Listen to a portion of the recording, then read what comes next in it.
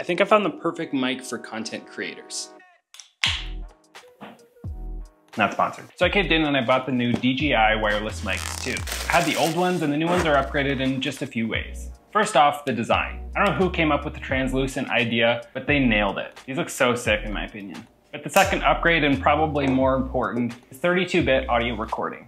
Basically what that means is I can talk as loud as I want or as quiet as I want. And I'm gonna be able to raise up or bring down the audio as needed.